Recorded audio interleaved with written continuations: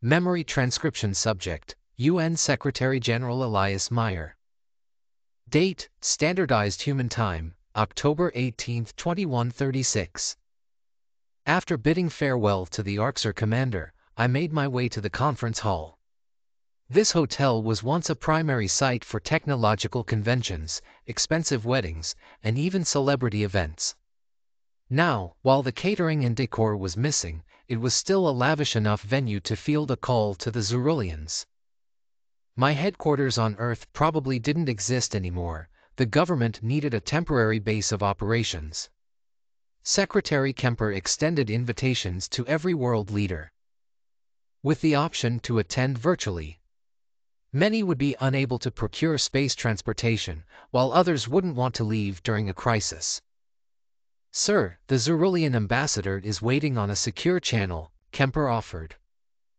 I straightened my posture. "Good. Patch him through." The adorable face that appeared on screen was enough to soften my demeanor. Shosen's brown fur looked fluffy as a cloud, and remained just as shaggy around his cub-like ears. The side-facing eyes made him look like an anxious teddy bear. I suspected that visage would fill most humans with the urge to scoop them up and hug them. The Zerulean narrowed his eyes. I stifled a giggle at how stern he was trying to look. The expression was almost comical. That would be an inappropriate reaction, given how they felt about the Arxer's arrival. It would be preferable to keep these cute aliens as allies. "This is Secretary General Meyer. Thank you for taking our call, and for your timely assistance," I offered. "I am sorry for what happened to Earth." Chow Sun pawed at his nose, a forlorn twinkle in his eyes. "But, my colleagues and I have some concerns. I believe you didn't invite the Arxer, but you haven't tried to push them away. The consequences of aggravating the Greys would be severe and inadvisable with our current readiness. Candidly, we need the help. There isn't exactly an outpouring of aid from the galactic community." The Zerulean began licking his paw, which his species did when thinking. The absent-minded grooming was distracting.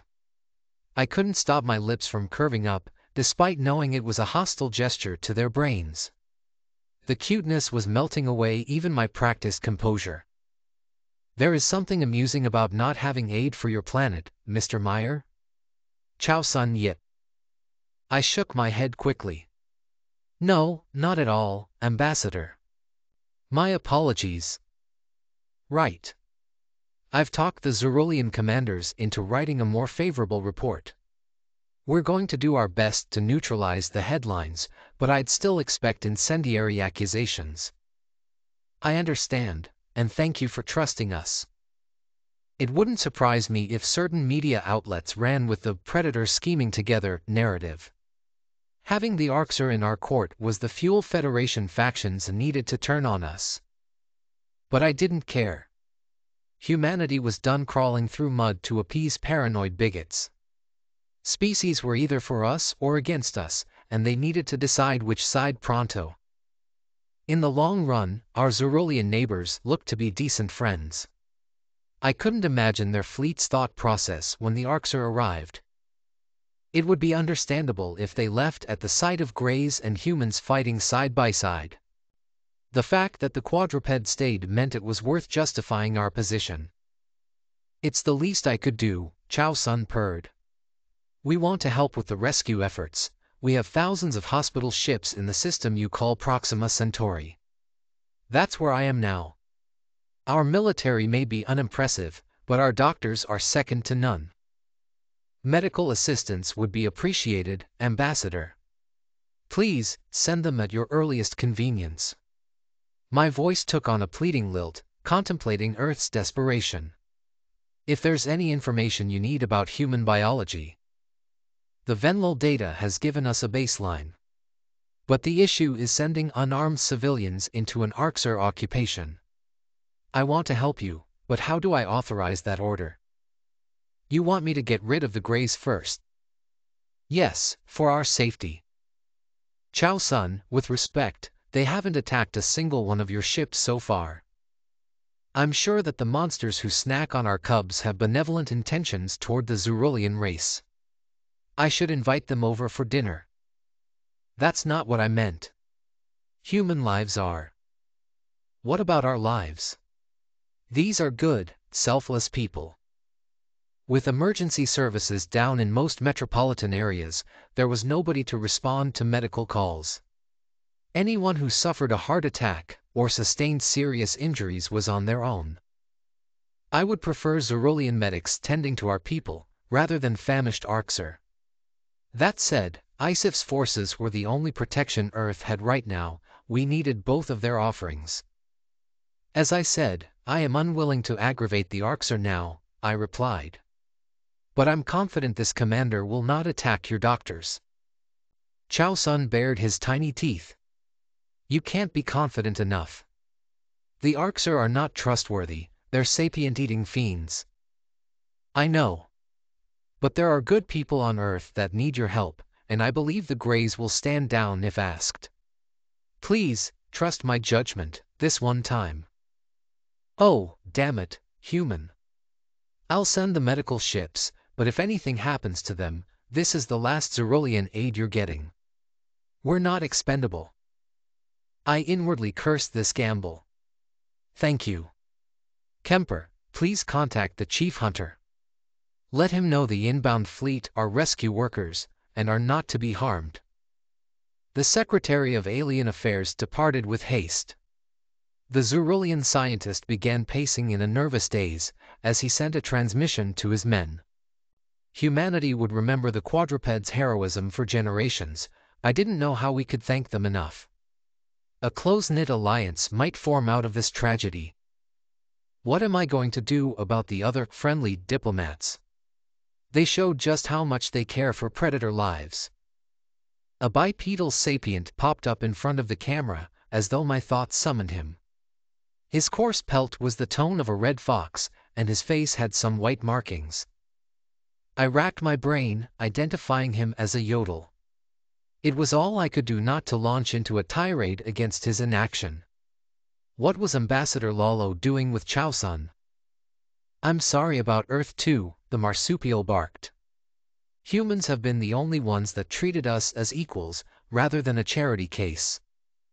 I narrowed my eyes, and forced myself to maintain a level tone. The Zeruleans didn't mention we had company. What can I do for you? I just want you to know we do care about what happened to humanity. Stars, I feel stupid saying this out loud.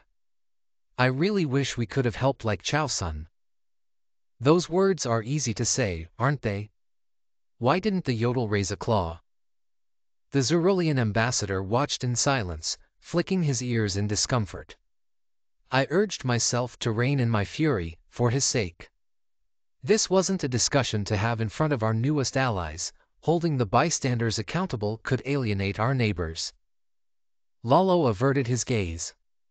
We don't have our own fleet yet to send you, so, I guess we're useless to you. We're the newest uplifts, guess you think we're worthless primitives now too. I mulled over his explanation in silence. That did alter my perspective, if the yodel hadn't developed any military assets to mobilize. It didn't sound like the Federation had done anything more than dump technology in their lap, and expect them to figure it out. Perhaps the apologetic sentiment was worth something. Anyhow, I scrounged up millions of volunteers to help you rebuild, the uplift grumbled. We have lots of untapped resources, and it's labor if you want it. We'd need external transport to get to Earth. I'm sorry that my offer is so underwhelming. I raised my hands in reassurance. We would love any help you're willing to extend. Aid doesn't have to come in a military form, Lalo. Maybe we can teach you a thing or two about our engineering. Really? You would do that? Of course. We're still new to Federation technology ourselves. The two of us can figure out their secrets together. The yodel's expression was the image of relief, as he squeezed his eyes shut. I felt sorry for the poor guy, if he was expecting to be rebuked for technological deficiencies. Perhaps this exchange was reason enough for me to move the goalposts. Anyone who offered assistance would be in my good graces, whether it was military or not. Some of our allies might have been too scared to fight, which could be fixed. They might have been too far away, or didn't have spare military resources. Chow Sun gave the uplift a friendly nudge. You can ask us for help too. I knew I was right to bring you along. I apologize if I snapped at you, Lalo. It's been a difficult 48 hours, I muttered. Have you guys heard anything from the other human allied races? The Zerulean sighed. No, I'm afraid not. I pursed my lips. If no additional species expressed the slightest concern for our predicament, that lessened the possibility of extenuating circumstances. According to my sources, the Maziks and the Sivkits hadn't been partial to us. Maybe the absent races had blamed us for killing their diplomats because of our predatory compulsions. Should I even bother reaching out to any of them? My throat felt dry. Well, I appreciate both of you. Please, keep in touch if you have any concerns. Chow Sun waved a paw. Wait, Meyer. I know now may not be the right time, but there was an idea I'd like to mention at least. Go on. The Zeruleans and the Yodel are both interested in a human exposure program, Lalo chimed in. Like you did with the Venlil at first contact. Chow Sun flicked his ears. Obviously, some civilians are going to be sharply exposed with rescue efforts. But I still think it's important to foster understanding and discussion, in a controlled environment. I nodded. We'd be amenable to that idea, though any human candidates will carry emotional baggage after this attack. I'll see what I can do to set that up. Excellent. Take care, Meyer, and let me know our hospital fleet's status regularly. The Zerulean terminated the call, and I flopped down on a chair with exhaustion. Human participation in an exchange program shouldn't be an issue, given how cute our helpers were. A few friends in the galaxy was a silver lining. The future ahead of us was going to be rife with war and suffering. We needed to maintain some positive relations to stay sane. I fished out my holopad and contemplated the address I was live streaming tonight. My original speech was mired with blame and bitterness, focused on revenge. There was room for such sentiment, but that was also how the Arxer ended up with such a warped ideology. What humanity needed was hope. The first words spilled from my fingers in a burst of inspiration. To the people of planet Earth, who have been preyed upon by an unreasonable enemy. I know you are grieving the innocent blood that has been spilled this week. You feel hurt and anger for the loved ones taken away too soon. I share every scrap of your pain. What I want you to know is that humanity will endure, and that we are not alone. Not only do we have each other, but we have friends who stand with us. The Zeruleans and the Venlil fought with us, and gave us back a sliver of optimism for a better life among the stars. It is time to unite with everyone who believes in our ideals, to stand as a single species with a single purpose. Together, we will go for the Federation's throat, relentless in the face of injustice. We will bring our enemies and our persecutors to their knees, if it takes millennia to rectify this vendetta. Humanity calls for atonement, for our right to exist. When we are done, the galaxy shall know what a hunter is. My lips curved up with malice. The speech required some tweaking, but it carried the suitable degree of vengefulness. Governor Tarva would be relieved that I tempered the prior message down a notch. If humanity could unify for the purpose of destruction, then the Federation would have a genuine reason to fear us. There would be a reckoning for Earth, and I didn't know that their organization would survive it. Memory transcription subject, Captain Calsim, Crocodile Alliance Command. Date, Standardized Human Time, October 18, 2136. Darkness had fallen over the reserve when I peeked out from the tent. Sleep had instilled new energy in my veins. There was a slim hope of escaping Earth if we could keep away from human search parties. Our posse needed to figure out our next move and how to transport the predator kid without harming it. A muffled whine echoed from behind me. I twisted around to see Arjun, bound in tight rope from head to toe. It must have woken before me and been struggling to break free. Several layers of tape had been slapped over its mouth, wasting medical gauze. I assumed Zarn didn't want to hear a human speak. Swallowing my nerves, I approached it. "Shoo, it's okay. I'm going to have to rip the tape off. Close your eyes." How could Dr. Zarn treat it like a thoughtless animal? Predators or not, humans were feeling sapience. The level of bindings was both excessive and unnecessary. Something as simple as tying a bell around its leg would suffice. It didn't seem fast or stealthy. The predator child squeezed its eyes shut. I yanked the adhesive off as quickly as I could, and winced at the grimace on its features. The skin by its lip carried a red patch behind. The creature refrained from biting me with its slobbery canines, which was a relief. I set to work untangling the series of knots. What happened if Arjun tried to take me by surprise, once it was loose? It could go for my gun before I knew what hit me. I was within grappling distance, and its reflexes must be quicker than mine. The last of the rope came untangled, and the human wriggled out of its entrapments. My gaze drifted to my sidearm. I took a few steps back, and barely resisted the urge to draw a weapon. The kid had faced enough hardship these past few days, it needed someone to be civilized to it. The watery look in its eyes, the poor thing is terrified. There's no question these wretches have feelings. "I'm sorry that they did that to you, Arjun. Are you okay?" I asked gently. It sniffled. "The only reason you're not killing me is because you think they'll trade resources for me. I heard how you talked about me. That stopped Zarn and Jayla from shooting you, didn't it? I would have let you go. Trust me, I want to get you back to your family safely." "That's bullshit. Those two aliens are evil. If you want me released, then help me get out of here." I was beginning to regret taking the tape off this thing's mouth. That combative shouting wasn't helping anyone. It needed to keep its voice down, or Zarn would realize I was trying to console a human.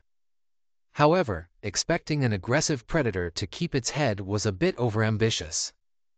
Holding this child to crocodile sensibility standards would be unfair. I need the doctor cooperating. My feathers puffed out with irritation. My friend with the bandages will die without him.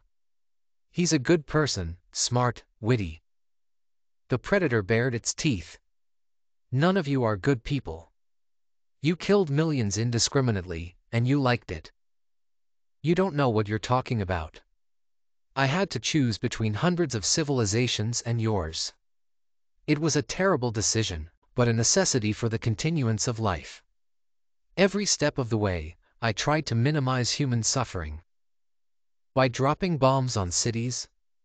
Do you hear yourself? To the very last moment we approached Earth, I was trying to think of another way. My own crew hates that I treat your kind with dignity, and that I offer predator surrender. Then your crew are assholes." Arjun's voice sounded hoarse, and its lips looked dry. How had Zarn expected it to drink water with its mouth taped shut? The TAC-can doctor hadn't even left rations nearby. It probably would make that hateful expert giddy if it died of dehydration. I fished through my own rations, making sure never to turn my back on the human. It would be foolish to leave myself vulnerable to pouncing or strangulation. The child watched with interest as I procured a canteen. It gulped down a bit more than I'd like, before handing the canister back. "Jayla is the other crocodile you saw. Her brain doesn't feel empathy or fear," I said. "She can't help that she's vicious, any more than you can. In fact, Arjun is much more capable of compassion. It has tried to appeal to my morality several times. It cares for more than its own life." The beast scowled. "Humans are not vicious. You're brainwashed, Calsim. We have lives, families, schools, jokes, songs, and games, just like you. I am sorry for all the beauty you've lost, but that doesn't change the truth. Tell me that you can't see humans killing or enslaving weaker cultures. That you wouldn't happily take our worlds away and reduce us to playthings. What? That's not our plan. We would never do that. Yet you've done these things to your own kind. And we are alien, not human. You'll build your empire off our backs, one way or another. It's in your DNA, passed from your ancestors to little ones like you. That, your growth is the threat. Arjun clenched its fists in indignation, but was distracted by its stomach growling. Racking my brain, I tried to recall what Noah shared about human needs. The speaker claimed that their diet was primarily vegetation, and that they could live without meat. That meant this adolescent could consume our food without issue. My talons retrieved a slab of dried tree bark. Here. Stop arguing with me and eat this. That doesn't look like my food. Arjun eyed the offering suspiciously. It took a hesitant nibble, then spit the bite out. That is bitter, gross. I'm giving you my ration so you don't starve. It doesn't have to taste like your delectable, blood-filled cuisine. The kid made a disgusted face, but swallowed several bites. The gagging sound it made seemed rather dramatic. You'd think it was expelling its lungs, or that I had fed it a corrosive poison. This ruckus was going to ensure Zarn and Jayla checked on us. Few crocodile would have gone out of their way to ensure a predator's welfare. Arjun didn't understand why its planet was attacked, but I didn't blame it for that. It was emotionally distressed, and unable to see these matters with objectivity. Maybe the youth would come to know that I protected it, in time. The tack-can doctor sauntered in, wielding a pistol. Good grief, Calsim. You've let it loose, and you're feeding it tree bark. We don't want it to lose its mind and gorge on Thion's corpse, I said. Speaking of which, where is the first officer? Don't change the fucking subject. So now, instead of being bartered for supplies, this human is using up precious resources and manpower? It's a temporary loss. We don't want to offer up the kid as a walking skeleton. Why the hell not? If you keep its stomach empty, the humans will be under more of a time constraint to get it back. That's assuming predators care at all. Arjun shoved the last of the bark in its mouth, inching away from Zarn. Its cheeks were tear-stained, but absolute hatred shone in its pupils as well. I couldn't imagine how overwhelming the predatory chemicals flowing through its veins were. The doctor's lack of compassion was staggering. With how cold his suggestion of starvation was, you would think he had Jayla's disorder. I fixed the tack can with a glare. First off, we would encourage the humans to treat us the same in kind. This predator doesn't deserve to suffer for existing. It has suffered enough pain and heartache today. The physician swished his tail. You're oh so worried about its feigned emotions. Why do you care what it feels? Fuck you. I'm not in it, the human growled. Zarn charged the kid, rearing back with his firearm. The doctor trembled with anger as he swung the gun toward its head. The predator's binocular gaze widened in alarm. I couldn't let it be beaten to a pulp for speaking its mind, when all it had done was complain about our language. Arjun had a family and a future out there, which was jeopardized by the Takan's malice. The more I considered our conversation, its intelligence was impressive for a child. Granted, it would help propagate the survival of the human race. But that seemed a likely probability no matter what, so what did harming it achieve? I don't want to see it in pain, or worse, end up like Thion. Without realizing I had moved, I stretched my wing in the strike's path. Zarn was committed to the blow by the time I obstructed his angle. The metal gun connected with my soft tissue, while the human cowered behind a feathery shield. Pain flared down my left appendage, resonating to the bone. The throbbing sensation was nauseating, and a single glance told me it was broken. "Shit! You broke my wing," I screeched, doubling over in anguish. What if that had been Arjun's head? You could have cracked his skull. The doctor leveled his gun barrel at me. His? My eyes widened as I realized my slip of the tongue. I shook my head, trying to filter away any positive assessments of Arjun. The kid was lying prone on the floor, and its eyes were bulging. If their tools and pack were taken away, humans weren't competent predators. I was the only one that could protect this beast. Zarn's concentration waned as a squawking Jayla landed behind him. I took the opportunity to wrench the gun from his grip with my good wing. Ironically, I could use his services to patch the broken bone up. The pain intensified with the slightest movements or vibrations. The Takkan hadn't even flinched at assaulting me. I brandished the firearm awkwardly. Mutiny is punishable by death, unless the captain is deemed unfit for command. Why shouldn't I carry out your sentence? Kalsim, P. Put the gun down, the doctor stammered. You're being unreasonable. I am unreasonable. Then what on Nishtal do I call you? Jayla issued a hearty laugh. What did I miss? The female crocodile's eyes darted behind him, and she drew her own firearm. Arjun had capitalized on the chaos, making a break for the exit. The human skidded to a halt once the armed sociopath blocked its path. After witnessing how slippery Terran forces were, I really should have been paying more attention to it. I hope Jayla doesn't make any hasty decisions here. Zarn proved himself a threat to crew's safety and this mission. I lowered the pistol and noted the contempt in the doctor's eyes.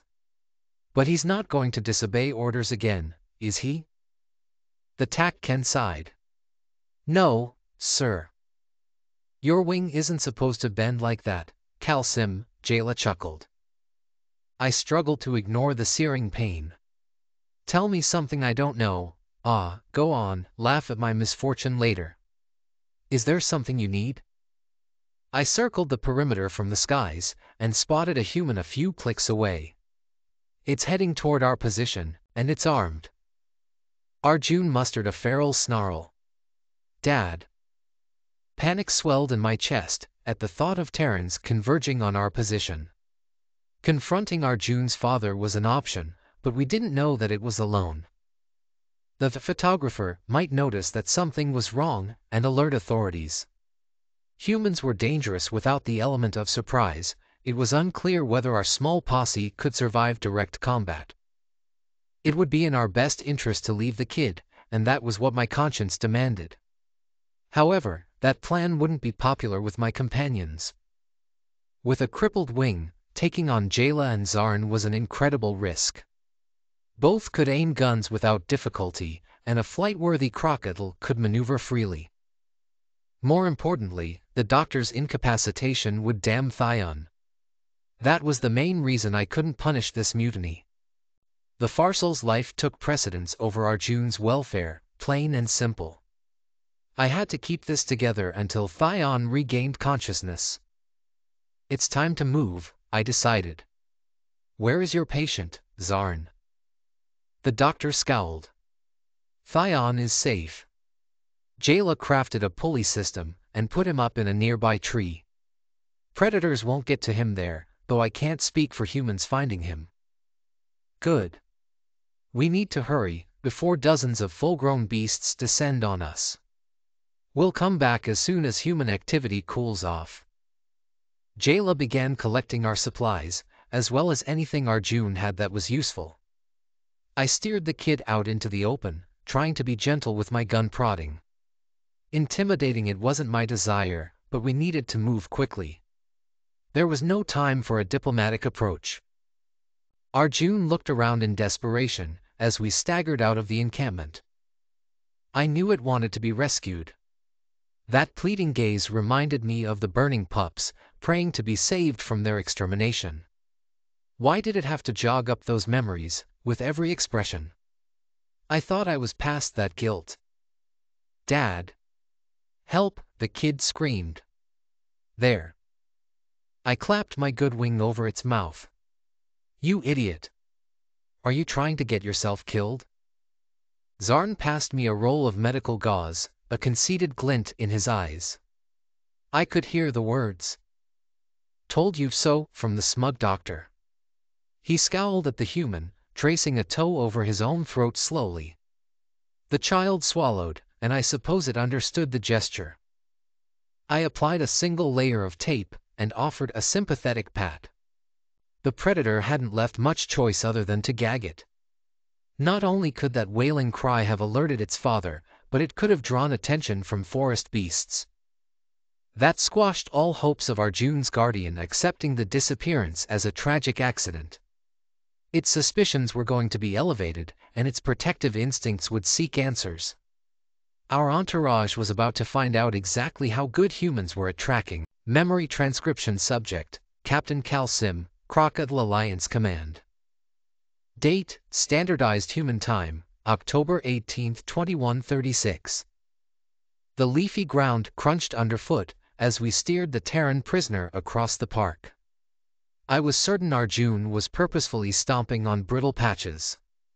The kid wanted to make as much noise as possible in an attempt to summon others of its kind. It didn't matter how much of a ruckus it made, or if it dragged its feet. With how slow humans plodded along, we had at least an hour of walking between us and the returning father. It would tire after sustained exertion, and be forced to retrieve a vehicle to close that distance. That left time to snack and hydrate. I ambled along on weary legs. How do you land animals walk everywhere? I wish I still could fly, Zarn. And I wish I could exsanguinate that thing of yours. It would die in minutes if I sliced that big artery on its neck, the doctor muttered. Jayla chuckled. Do you think its eyes would stay open after we axed its head? Or maybe they would, pop right out of its skull. We're not killing it. I snapped. Life, even tainted life, is sacred. True exterminators do not kill for fun or for laughs. Zarn pulled a scalpel from his bag and inspected the reflective metal. The tack can must be considering how it would slice through predator skin. I wondered why he hated humans when his species' government voted to be their allies. What left him so certain that social hunters had no emotions or benefits? I tried to focus on our travels, knowing we couldn't rest before Arjun's father did. The kid's skin was damp, but the strain to its breathing was minimal. We had been walking in the afternoon heat for an hour, and its legs weren't fully grown. It should be panting and stumbling with exhaustion. What regiment has this human hatchling been through? Its little lungs must be on fire. We need to rest, for its sake, soon.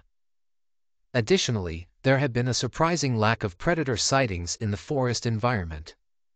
Something must have picked up our scent by now, but none of them had investigated further. Did other hunters fear the apex humans? The primates shouldn't scare wild beasts with their unimpressive forms. KMSM. Arjun jerked backward and howled against the tape. I cursed as the kid clipped my broken wing. Did I tell you to stop walking? We'll rest in a few minutes, you're almost there. It continued screaming beneath the gag, and its binocular eyes were almost hysterical. If something frightened a predator, that gave me pause. There must be a reason it refused to walk, unless this was a time-wasting trick.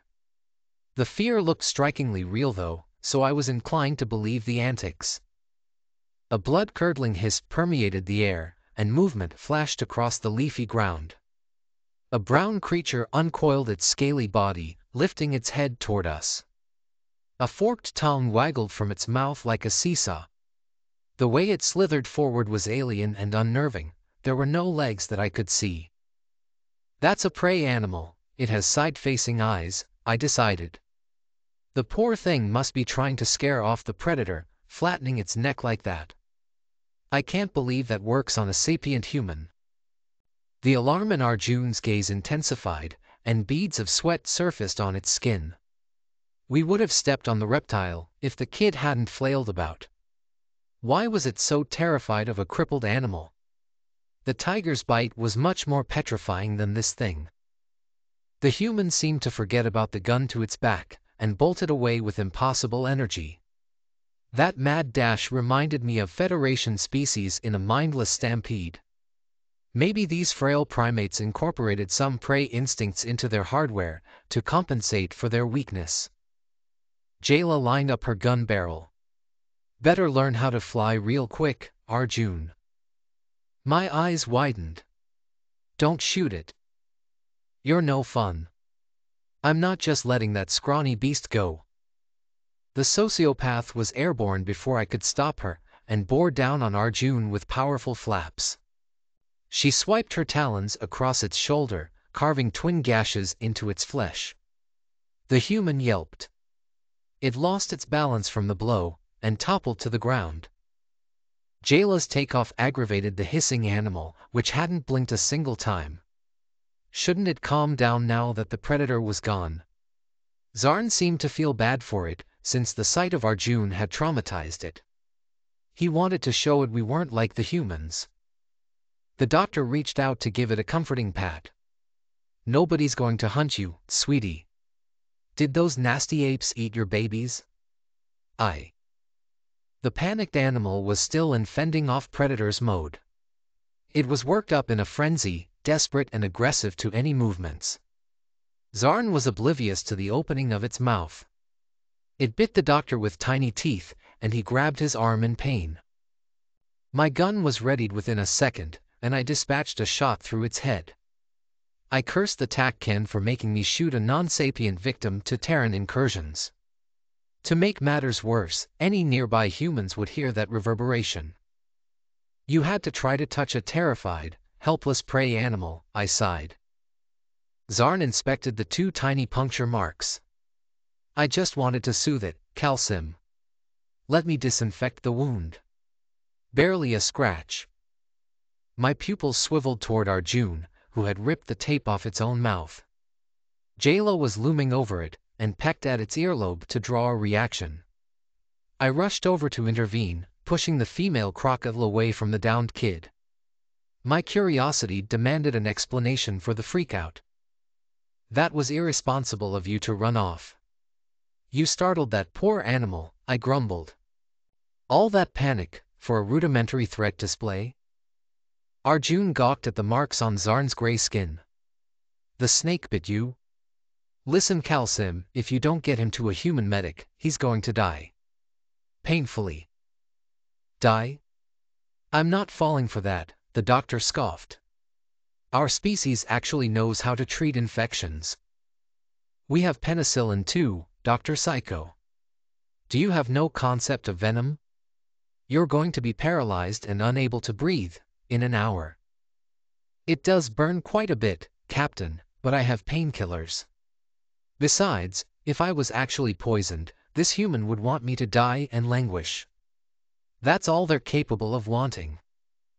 My eyes narrowed, as Zarn confessed to localized pain. His arm did look rather swollen near the puncture wounds. Then again, a medical professional should recognize the signs of blood poisoning. I hoped he wouldn't brush off Arjun's warning just because a human passed it along. We do need to keep moving, urgently. I'll monitor Zarn's symptoms, and if it gets worse, I'll figure something out. Let's get in a few more minutes of walking, and we'll settle down, I said. We can disinfect your wound, and Arjun's incisions. The predator kid flexed its shoulder with a wince. The crimson blood staining its artificial pelt was drying. It pursed its lips like it wanted to argue, but I waved it along at gunpoint. The human shuffled ahead in silence, not wanting the tape reapplied. The tree cover thinned out, and we pressed ahead for several monotonous minutes. I remained on the lookout for snakes, just in case. It didn't make sense why Arjun would help its tormentor. Also, if snakes were really that dangerous and frightening, why hadn't humans exterminated them? Zarn sucked in a sharp breath, facial muscles contorting. His pace had begun to lag several steps behind ours. He touched the affected area with the other paw and screamed in a high register. Tears trickled from his eyes. "Gah! My blood is on fire," he squealed. The tack can slumped against the base of a tree, writhing in agony. Arjun's eyebrows twitched, as though it was in pain itself. Perhaps I had underestimated the scope of human empathy. The best we could hope for, after this failed mission, was that their murders were less sadistic than Arxer hunts. "Make it stop!" Zarn shrieked. Jayla puffed out her feathers. "Shut up. You're giving away our location. It hurts so bad. Help me. It's like acid, it's..." The female crocodile retrieved the medical tape, and I slapped it out of her grip with the good wing. She wasn't going to shut Zarn up, like an animal, while he was in anguish. Losing the doctor was unacceptable. His services were needed for a fine officer's survival. Arjun knelt on its knee and coaxed the tack can into a prone position. I knew Zarn was out of it when he didn't resist the beast's contact. The predator was remarkably gentle with its motions. It showed decency to an enemy that did not deserve it. Just like my officers said I had, where humans were involved. I'm glad I treated their kind with respect. That I didn't make them suffer, and I didn't enjoy their deaths. "Kalsim. We need to get help," Arjun pleaded. The doctor's grip tightened around a grass clump. "Get lost, predator. You just want to watch my suffering up close.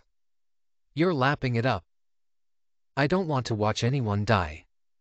You're the one who wanted to watch humans suffer up close." "No. Wounded prey smells good, right? Wait to get your pickings until I'm dead. We never wanted to eat you. I'm a vegetarian. It's part of my religion, to show compassion for animals." My eyes widened at its proclamation. The predator had to be joking.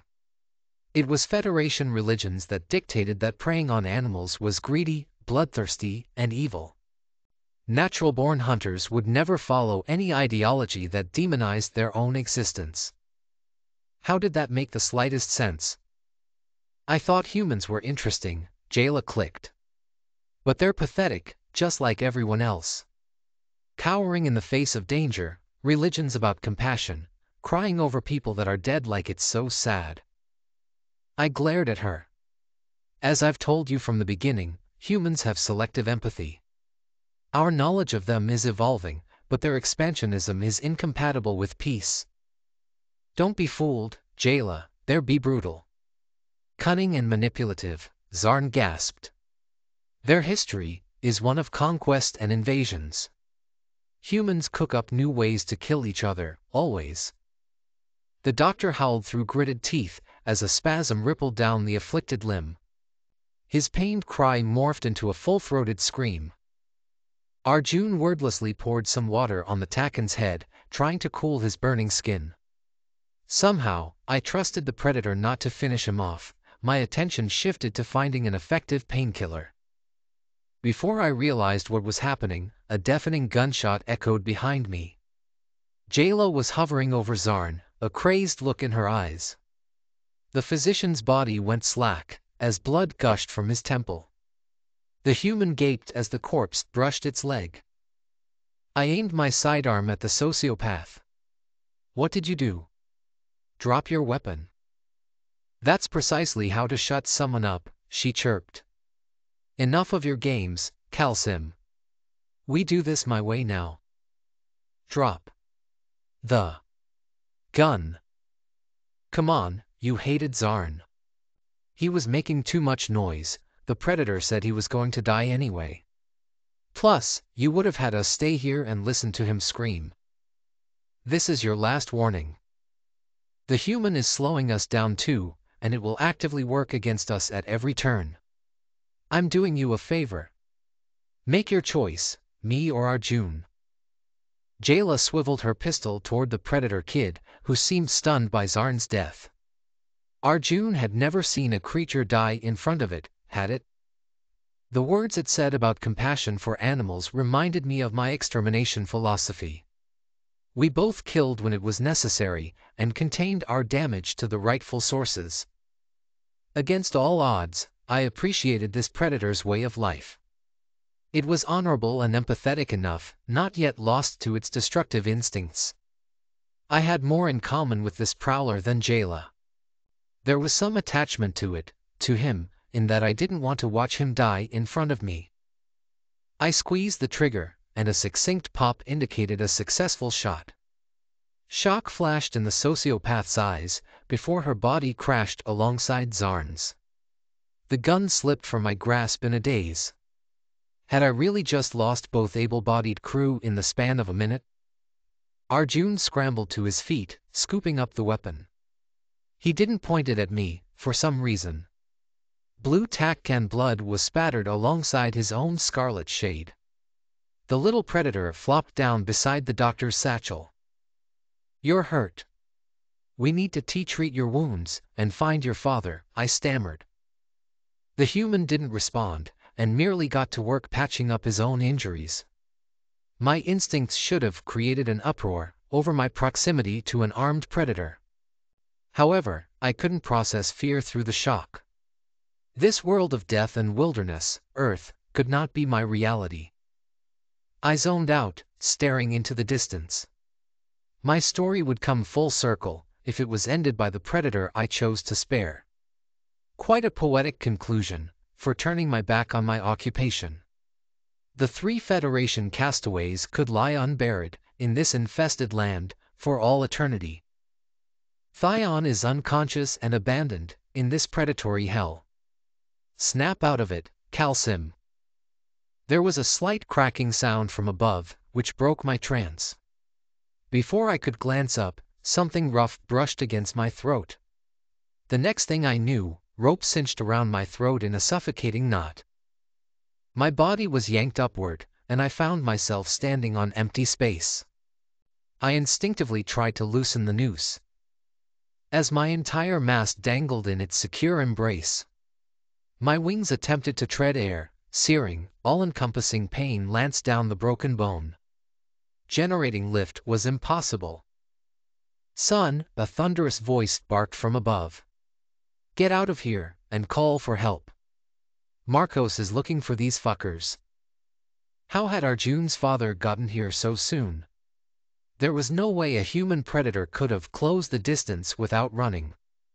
But running that long was impossible, unless their endurance was nigh divine. The kid hadn't tired at all either. "Oh, sweet Inatala." Arjun palmed his black hair. "Tell me you regret what your species did, Calsim. Please." "Regret? Sure, I always did," I croaked. "But it was the only way to secure a future.